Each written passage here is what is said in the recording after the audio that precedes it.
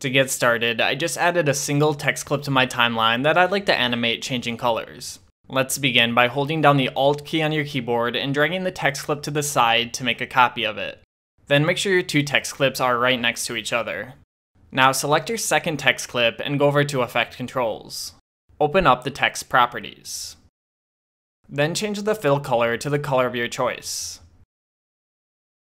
Okay, now I have two text clips of different colors. Next, let's go over to the Effects panel and type Cross Dissolve into the search box. Drag the Cross Dissolve transition to the cut between your two clips on the timeline. Alright, now when I play this back, my text animates from white to red.